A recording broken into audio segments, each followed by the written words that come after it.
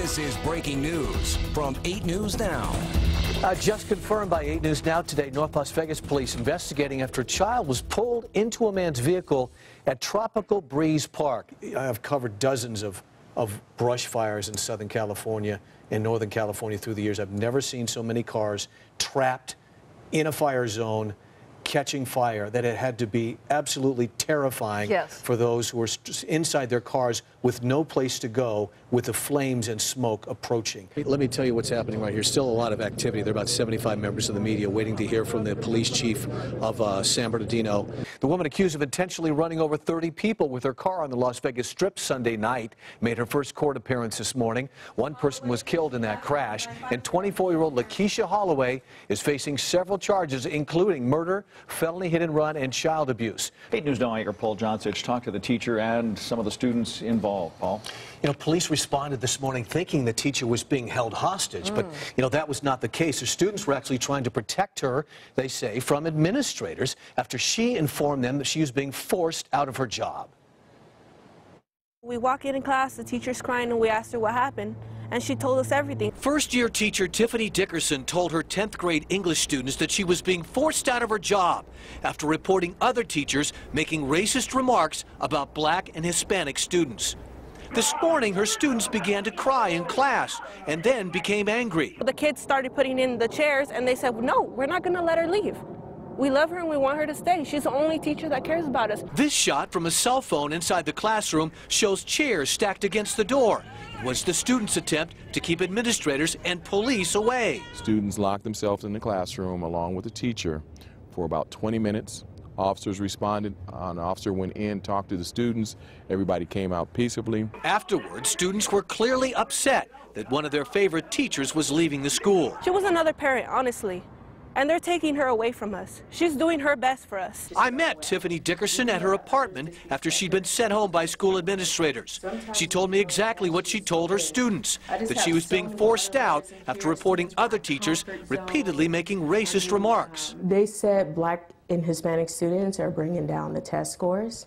These are teachers. These are actual teachers saying in so many words they act like animals, they pollute the place up. They don't really come to school to learn. Dickerson says the principal tried to reassign her out of the classroom. When she wouldn't agree, she says her only other option was to leave the school. She'll never forget her students' response. They actually huddled around me in a circle, and they locked in arms, and they said, you guys are not taking away any more good teachers. You know, and so I sat there in the middle, and I broke down and I started crying. It was good. It was good knowing that they cared that much for me, that they would go to that extent. And I just sat there in the middle, and I just broke down because I was like, I can't believe this. Now, Dickerson told me the racist comments were made in meetings with about a half a dozen other teachers. She says she actually proposed how to streamline those meetings to help steer away from comments, but she says the principal's only solution was to take her out of her classroom. The school district's response to this, quote, we have looked into the allegations made by that employee and found that they are unsubstantiated. I mean, clearly she made an impact on those kids in such a short amount of time, but did she ever think to herself, maybe I shouldn't reveal what some of these other teachers are saying? You know, I asked her about that because that's adult kind of business. Right. Alleged racist remarks. She said yes, she was planning on telling them that she had to go back home for a family emergency, but she says when the students began to cry and say in class that we lose all of our good teachers, she said to herself that they need to know, in her words, the reason this is happening because many times we are forced out.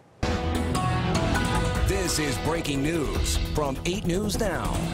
And we want to continue our coverage of the incident down on the Strip tonight near Flamingo outside Paris and Planet Hollywood tonight. A woman driving an Oldsmobile, plowing into the sidewalk and plowing through more than 24 people, at least one dead and several critically injured. It sounded like paintballs exploding, so many bodies slamming against the car, Mauricio. The fact that this woman driving the car is said to have left the street twice and gone up on the sidewalk, corrected, gone back on the sidewalk again 2 times. Is that a dead giveaway that this is intentional, or is that just someone who may be completely out of it? Do not take anything for granted here. What kind of damage would have occurred to that vehicle if it had plowed through 24 people. There'd be some types of front-end damage. There'd be different parts there could be purses or clothing from the people that were struck still on the vehicle. A local car dealership is the drop-off point for this year's Toys for Tots campaign, and if you are generous enough to stop by and drop off a toy, you just might run into someone who looks familiar. Here is yet another example of why Las Vegas is a special kind of place. More than a dozen entertainers dropping off toys at the Cadillac dealership. Everybody wants to know what's in the trunk of the Cadillac. I'm going to show you. It's a toy for the kids, for Toys for Tots. So why don't you do the same thing and go get a toy and bring it down, huh? For the 7th year in a row, the people at Cadillac of Las Vegas are helping the Marine Corps Toys for Tots campaign, collecting toys and raising money for disadvantaged kids. The whole city gets involved. You might recognize this guy. He's Murray Sawchuk, a magician at Planet Hollywood. You know what, being an entertainer in this town, if you take a little bit of time out of your day to help a cause, it goes a long way.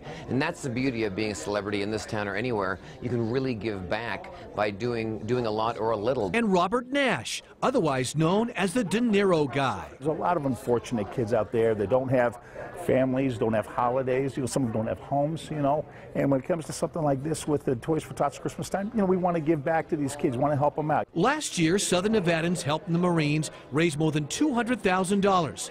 This year, they hope to do even better. For these entertainers, giving back is an even better feeling than the applause they get on stage. Happy holidays! Merry Christmas! Toys for Tots! The Marine Corps started Toys for Tots back in 1947. The very first toy was a handmade doll that was donated. You can drop off toys this year or monetary donations to help brighten Christmas for local children at Las Vegas Cadillac. They're on West Sahara through the 18th of December. Well, if you were up late last night or early this morning, you may have seen snow falling in the valley. Several of our viewers sent in their video of the Christmas Day snowflakes. This is from Coyote Freetag in Boulder City, getting up close shot of a thin layer of snow landing on the hood of the car. As we head towards the weekend, there's some cold air headed our way. Does that mean there's going to be some snow on top of the mountain this weekend? Snow this weekend for sure, maybe as early as tonight. Some homeless teens in Las Vegas got a chance to feast and take in the spirit of the holidays today thanks to a local business that's giving back. You can buy materials for anywhere from $5 to $20, much cheaper than repairs for a broken pipe. Kirsten, I'm so lame that when it gets cold, I never go out and buy that stuff. I wrap old T-shirts around the pipes.